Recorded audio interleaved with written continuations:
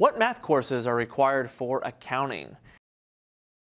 Teaching college mathematics for over 9 years, and if you're going to be an accounting major, or if you know you're going to be studying something that will use accounting, then there are some math courses that you definitely will have to take. Now, what exactly would those courses be? Well, it really depends on the institution. So here are some examples as to some courses that you might be expected to take if you're going to be studying that field of accounting.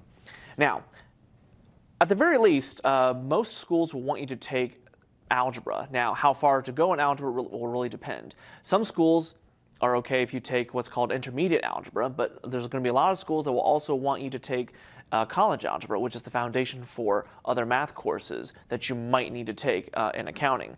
Now, assuming then that you will need to take college algebra, there's going to be an expectation that you will need to take a statistics course of some sort, generally elementary statistics. And when you think about it in accounting, they do work a lot with numbers and number crunching, so a statistics course, it does make sense. Some schools will also have you take some kind of a calculus course, but more on the business end, a business calculus or an applied calculus course. Now, that's a kind of calculus course that is not as heavy duty as the 5-credit engineering math majors calculus. No, that's completely different.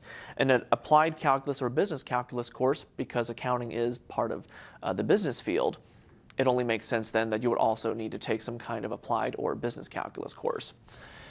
If not, then you might be expected to take what's called a business mathematics course, which, as the title implies, is pretty self-explanatory as to why you might need to take that.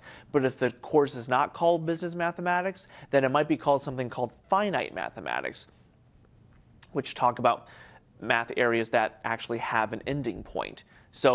But again, if you know you want to study accounting and you're not sure what courses you take, just look at your school catalog and see what's required. So I'm Jimmy Chang, and there are some examples of required math courses for accounting.